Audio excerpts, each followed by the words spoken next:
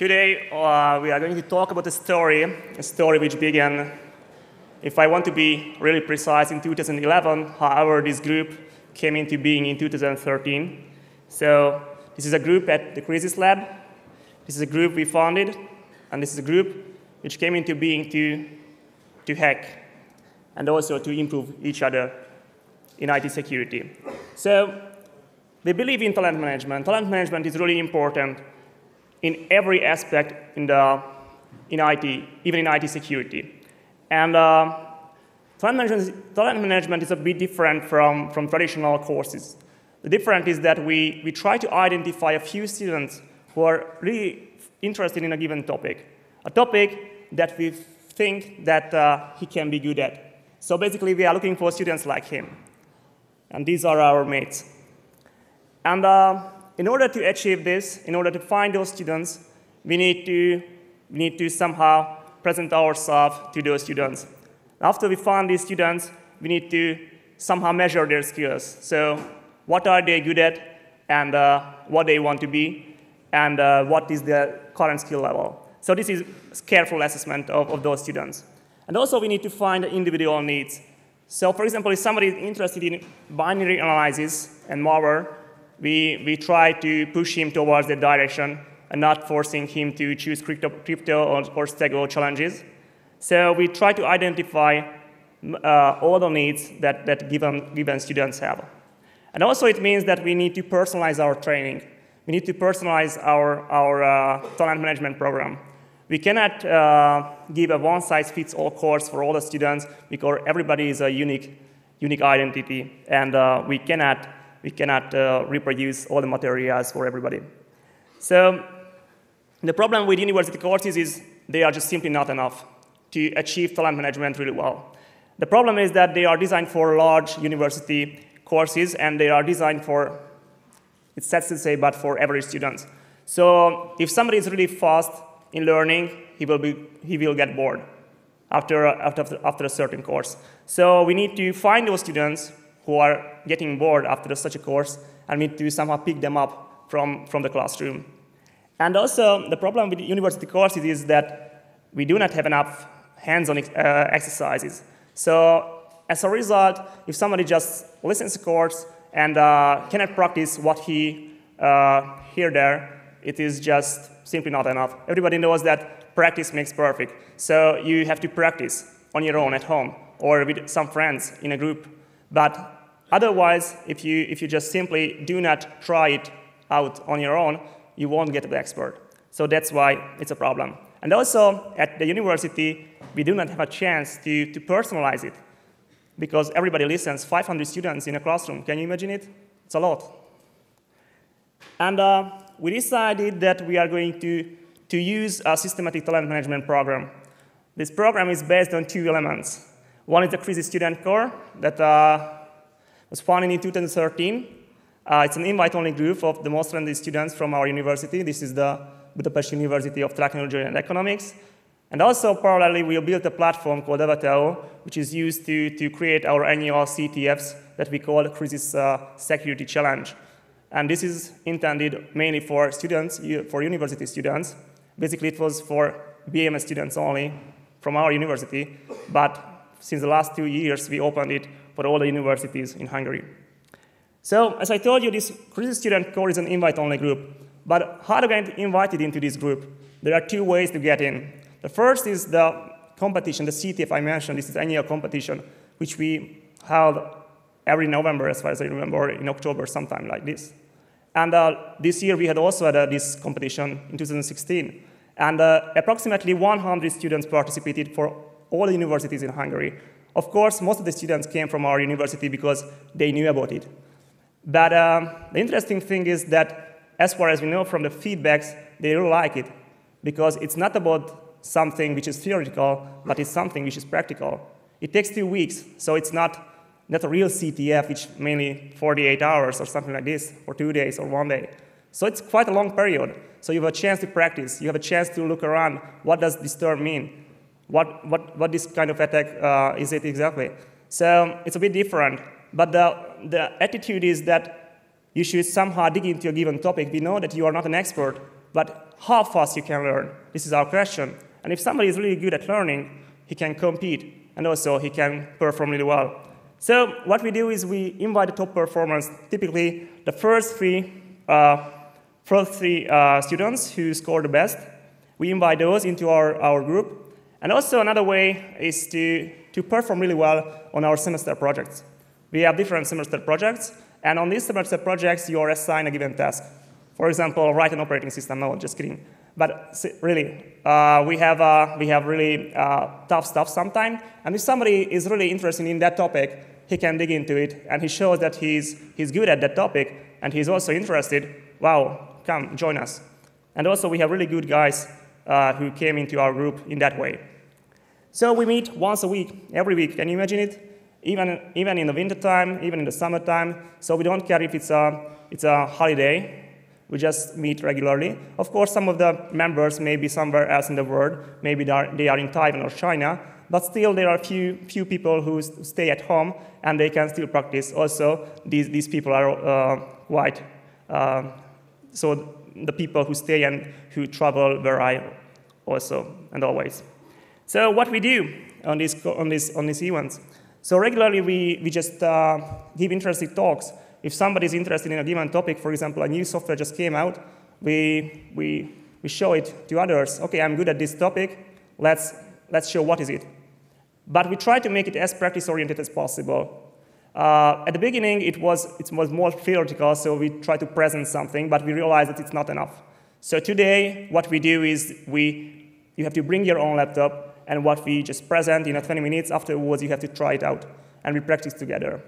Another issue what we do is that we prepare for CTFs. We participate on many CTFs. So there are a lot of CTFs a year. And we need to practice. And if we don't practice, we won't get a good result. That's true.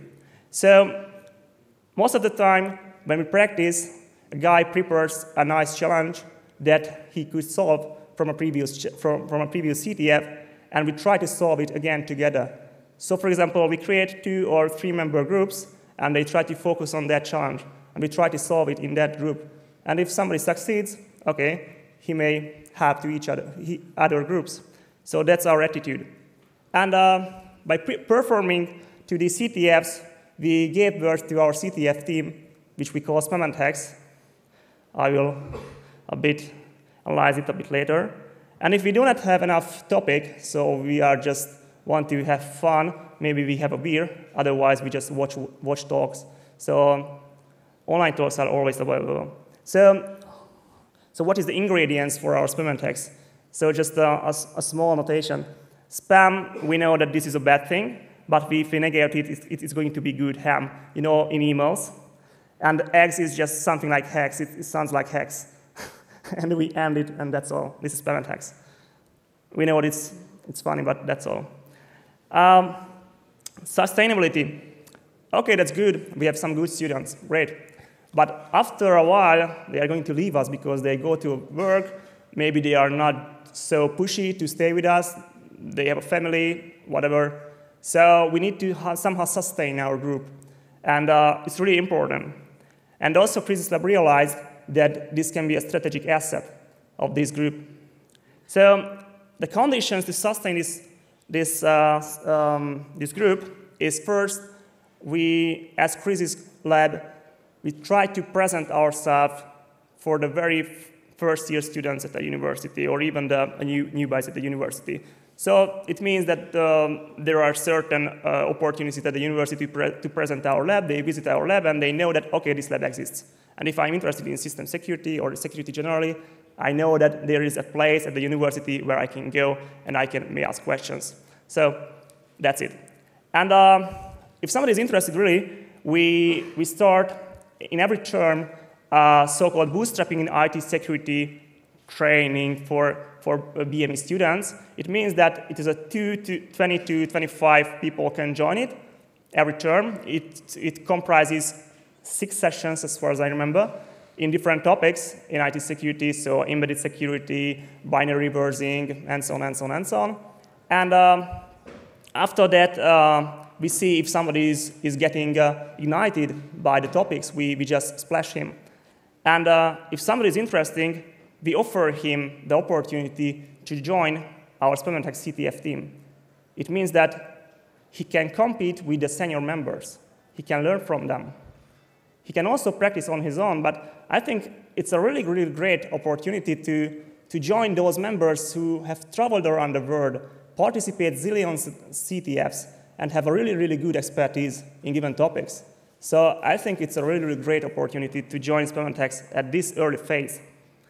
And, but this doesn't mean that we admit him into CrySyS Student Core. They have to prove that they are really good. So what we do is we have this annual CTF, this CrySyS Security Challenge. And if they perform well, we will accept him. And this is the admission part. And finally, not finally, but inclusion means that, OK, somebody joined us. He has to prove that he is interested in a given topic. So the very first thing we expect from newcomers is to present a presentation in a given topic that he's interested in. So just tell us what you are good at, or tell us what is your main focus of interest, and let's do something good. The funniest thing and the best thing is that we haven't had real problems with the integration of newcomers. So most of the students who joined after such an event will integrate well into our group.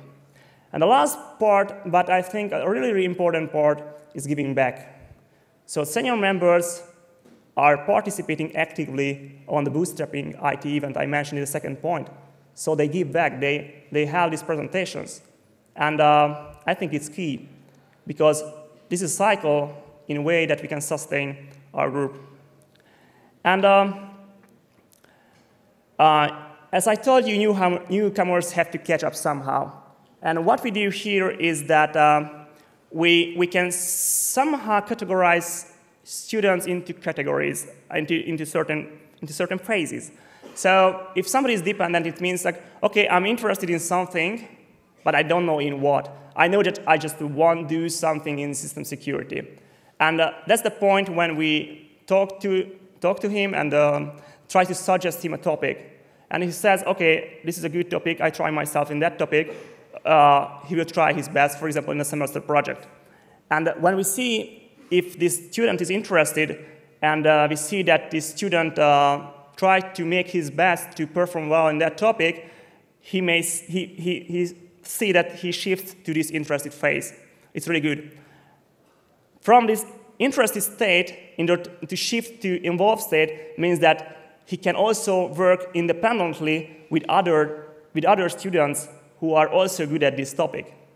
And if he is really matured, and if he proves that he can work on his own, he can be a self-directed student. And this is the final phase. And at that phase, he's going to be a senior member, and at that point, he can give back later on.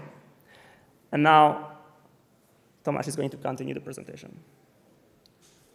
Hello, everybody. My name is Tamás Koczka, and I'm the ex-captain of the team SpamAndHex. So, we are a CTF team. You may ask, what is a CTF really?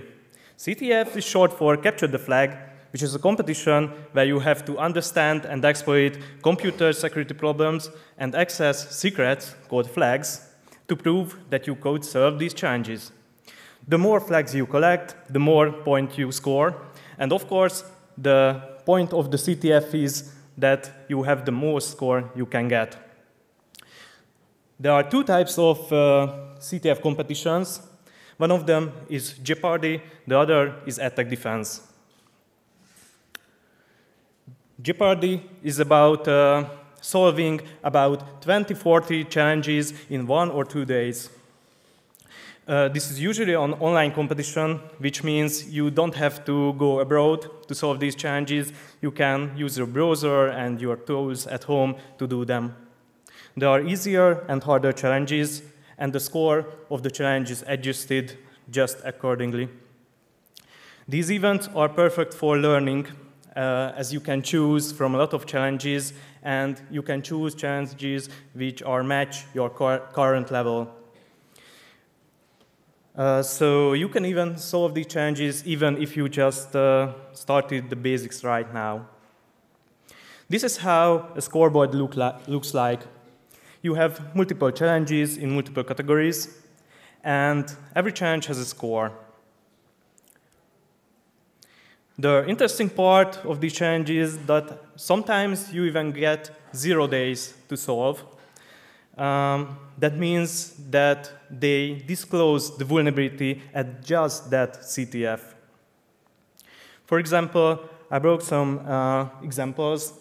One of them is a FFmpeg vulnerability, which was disclosed at this year, but we actually got this challenge the year before. You could actually steal files from remote machines with this. One of the other challenges was actually a 0 day in the bzip implementation on Linux. So you could create a memory corruption exploit where you could take over the control of a machine. Also, as you will see, we were at the DEFCON Finals, and it turned out that we had to protect against 0 days there too, because one of the teams actually created a 0 day based vulnerability. So they could take over our machines. Instead of collecting scores, they could take over the players' machines if we wasn't. So if we had to filter some packets because we cannot use Wireshark as we could before. But let's talk about the different categories we had to compete in. The first one is pawning, which means actually owning a service. This usually means that you have to find the memory corruption bug and exploit it. And this way, you could take over the whole service or machine at a remote location, and you could steal the flags from there. These are one of the hardest challenges, as you have to know the low-level internal mechanism of the device the service runs on. Well, of course, we have tools for do this. For example, one of the most helpful tools is PDA, which is almost like GDB, but a more better version of it. So it's a debugger, and we can see the different parts of the running process. For example, the memory layout and the different instructions it runs. Also, there is another category called reverse. This is short for reverse engineering. Here is your job is to understand what a compiled code does, and after you will understand this, you can find out where the flag is. Although these are offline challenges, so you get a binary, and you know that it somehow contains the flag, but usually you cannot extract it a simple way, because these challenges are usually weight the flag as an input, and they make complex calculations on it, and they will show you if your input was correct. So if you found the correct flag, but for every other input, they will say, no, that's not the correct flag. So that way, if you understand the program, you can understand how to recreate the flag. Also, in this category, you usually have to know almost every architecture, because the challenge authors always tries to select a really new architecture. So we can talk about anything which in the so for example, here is a Python disassembly. Usually when you have a compiled Python code, you can use a decompiler and you can get the source code right away. But of course, these binaries are usually obfuscated in a way that decompilers crash or simply cannot reverse them. So your best chance is disassemble the different codes and understand it from the disassembly, which is a much harder task than reading the source code, of course. One of the other category is forensics. Forensics is about analyzing evidence from captured traffic or damaged data. You can think about network traffic, image read arrays, image files. There are a lot of opportunities. In these cases, you have to understand the file formats where the data is stored, and usually they, again, choose file formats which are not that common, or an average person doesn't really know about them. So you have to learn these formats at the CTF right when you do the challenge. Although we don't have enough time to show an example for every category, but I couldn't help myself from bringing at least one example. In this case, we got a PCAP file. This is a file format where usually network data is stored, but it turned out it can contain other types of traffic, USB, for example. And in this case, that was the case. So first, we have to find out what device was captured in this traffic. It turned out it was a mouse, because you can find it in the description package.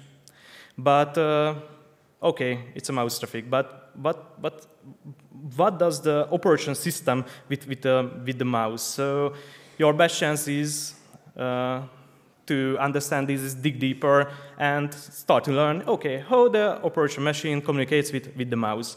It turned out fast that it actually communicates in 4-byte long units, and the first byte is flags, the second byte is the left-right movement of the mouse, and the third byte is the upside-down movement.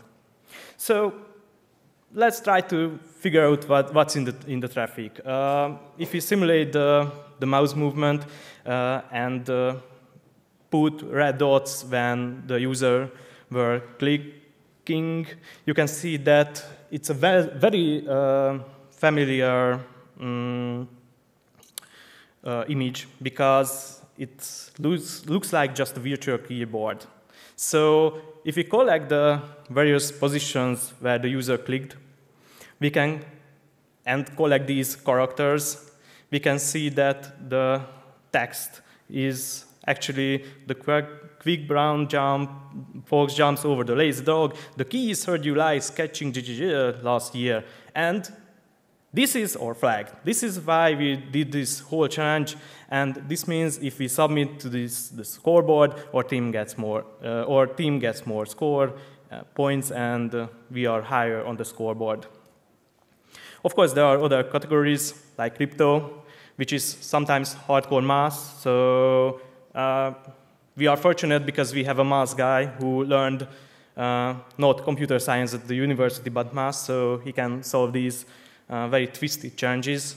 But there are other types of crypto where they are using known crypto primitives. Simply, they are just using it wrong. There are other categories like Stigo, which we don't really like, because it's actually about finding out what the author thought, and it's not really interesting in that way. And there is also web. Web is a wide west of the internet. There are lots of vulnerabilities. I can't even begin to list them. And the other main category is attack defense. They are very different from the previous categories, because these are usually at the final events. That means you have to go abroad and solve challenges there. Attack defense is at attack defense you get machines with vulnerable services on it. You have to find these vulnerabilities, patch them. This is the defense part. Create exploit and steal flag from other teams. This is the attack part. And it's very crucial to monitor the network traffic, as there is a good chance that the other teams will find these exploits before you, and your best strategy is steal their exploit. So you have to monitor the network traffic, steal the exploits, understand them, and simply backfire at them. Of course, you have to recreate the exploit, but that can be easier. Also, it's very important to keep these services alive, because when other teams are attacking you, these services can go down. Also, simply, you can put a bad patch to it, and when this happens, your SLA or service level agreement goes down, and your score depends on it, so you don't want to do that. Here's a picture at the DEFCON Finals. As you can see, everybody is attacking everybody. So when you see an attack there, there is an actual exploit firing. And there were multiple teams. OK, but enough about words. I broke some pictures. Sometimes the CTF organizers go into great lengths just to entertain the players. Sometimes they even create playable games around the CTF. Sometimes they even create massively multiplayer ones too, like on these pictures. For example, on the right picture, there is a gap. You cannot jump over it because you cannot jump high enough. What you can do, you can modify the game binary to make your jump higher, modify the constant in the binary. And as the server does not check that how high you can jump, you simply then can jump over the gap, and there you can fetch your flag. Or on the other picture, there are bears. What they are doing, they are trying to kill you, of course. So here comes the idea, go into the air, jump too much or something like that, so they cannot reach you. Then the game says, oh, no, that's cheating. So after 4 minutes, they simply grab machine guns and shot you to death. So you have to find another solution for that. Actually, you had to find the elixir which modifies the stats from 10% damage restriction to 100%, and then you couldn't kill you anymore. Of course, these pictures are from a very special CTFs. We are usually not hacking games, but looking at boring screens like these. This time, our mother language turns into assembly, and we read hexadecimals only, but that comes with CTFs. We also have a website, I mean, not we, but the scene, called CTF Time. You can find the CTF dates, types, weights, ranking there. And so you can compare your team to other teams. That way we can say that where we rank. So year after year, we get better and better.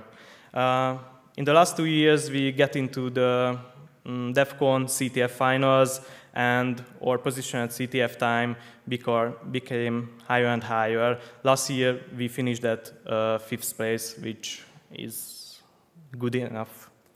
As you can see, the CTF teams, there are more and more CTF teams from year to year, so we have a much bigger competition.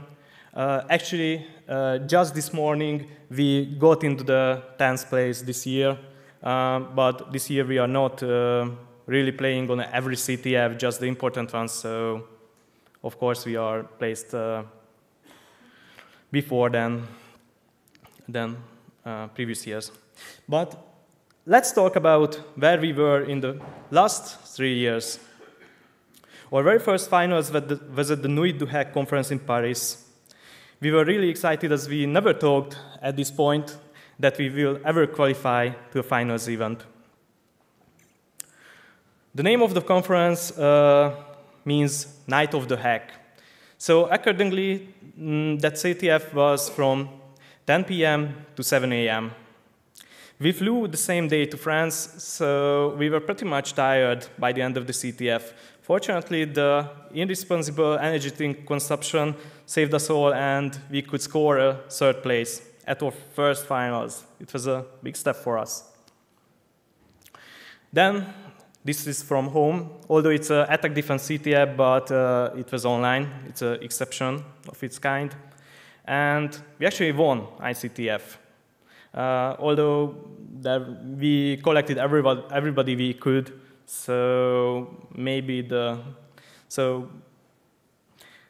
more people were more successful, but we liked it. Next year, we qualified to the Confidence CTF in Krakow. This CTF was organized the Dragon sector team. They were a top team at that time already, and they created high-quality challenges for us. And it turned out they are not just clever, but cool guys too, so we fortunately met them with a few other times in the next years. And then happened when we thought the impossible before. We qualified for DEFCON CTF Finals, held in Las Vegas in the United States.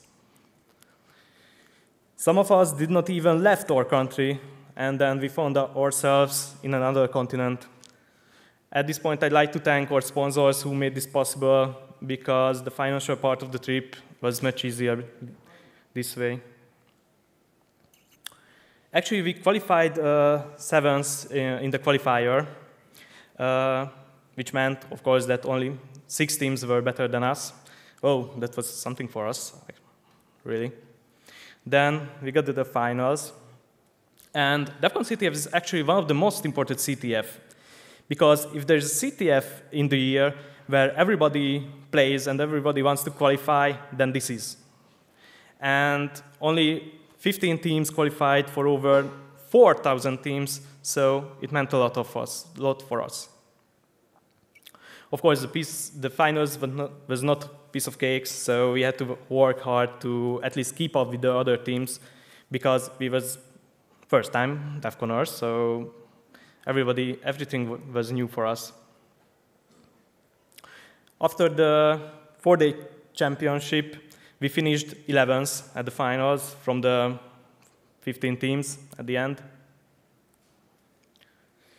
And then we got an unexpected surprise from one of the Chinese teams. They bought a full bag of alpacas for the other teams, although we were a bit paranoid at that point, so you have to know we dissect one of them and search for surveillance equipment, but we did not find anything, so. Also, as I said before, it was a really unique experience, as most of us, this was the first time in the States. So we saw a few weird things. We were invited to Google's VIP party, which was more like a mini conference and roundtable discussions about security topics. And also we got some insight to other teams' rooms. For example, we were in the after party. They actually got jacuzzis in their room, so maybe there they had better. And after the CTF, of course, we made some sightseeing too, checked out some famous sites in the US. And actually, we got our first SpamAndHex wedding in Las Vegas. MG, one of our team members who works at Google right now, married his then girlfriend. By the way, the next presentation will be his, so stay tuned.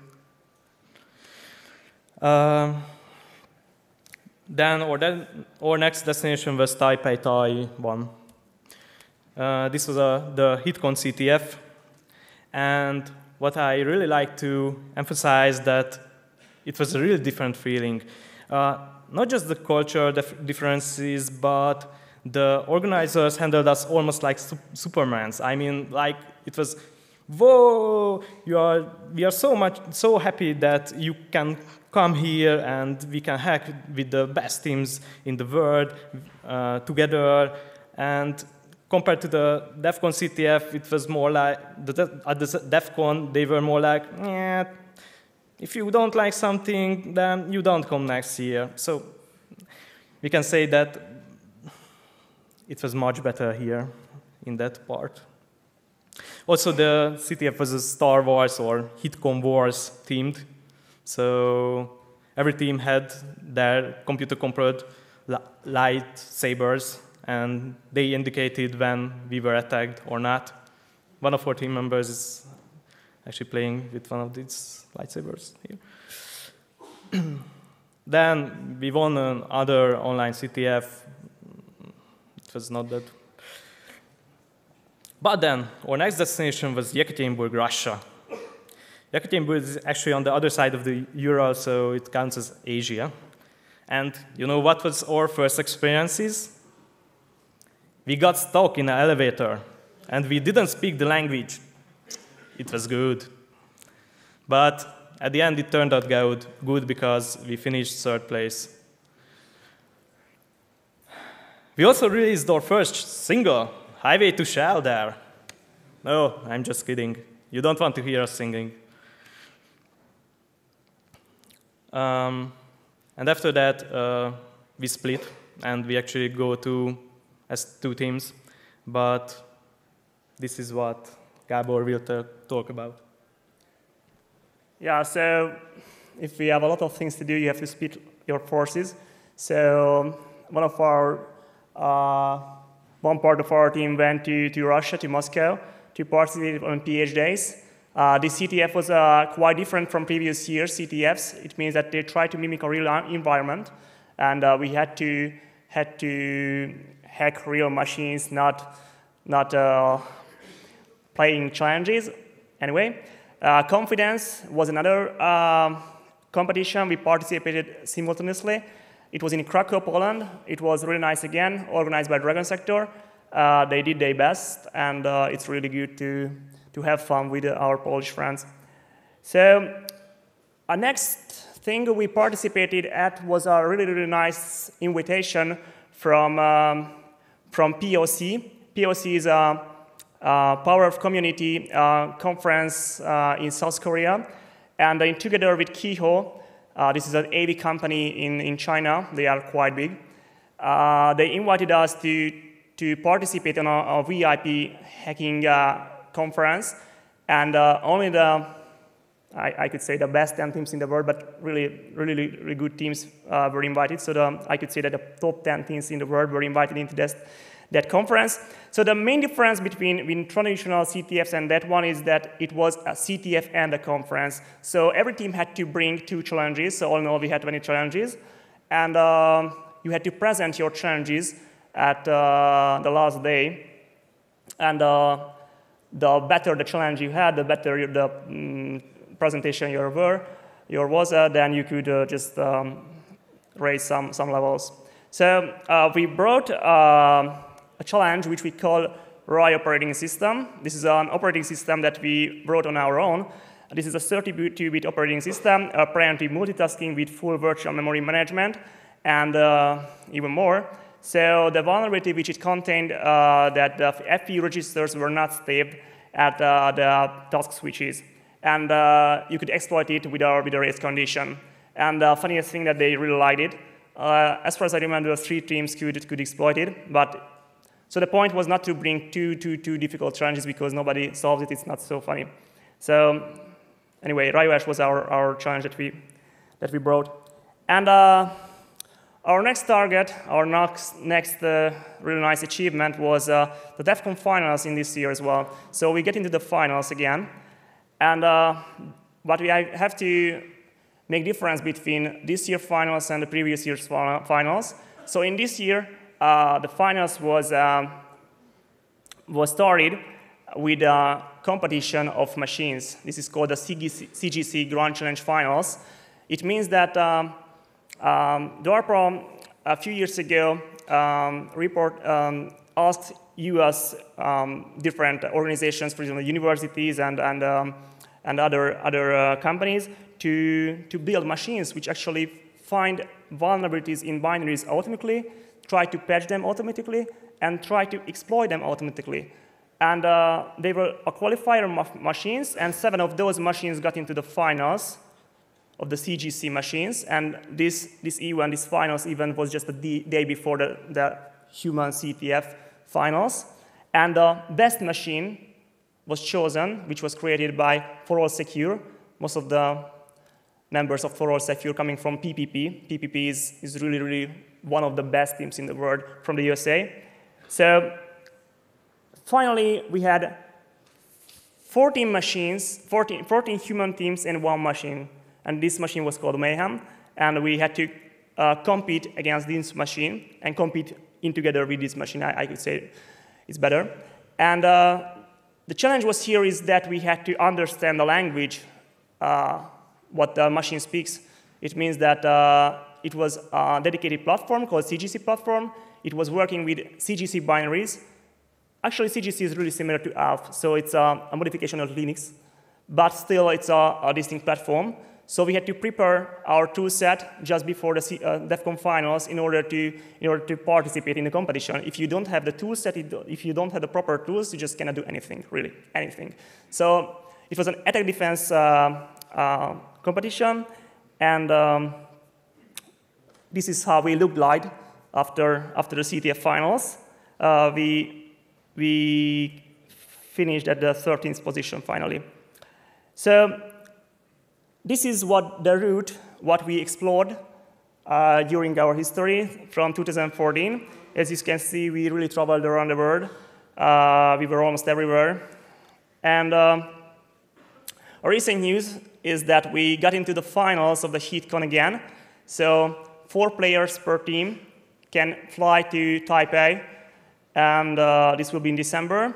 And even more recent news is that we became the 7th on Hacklu, which is also really, really competing and top CTF. So that was our presentation. Thank you for listening, and thanks for coming.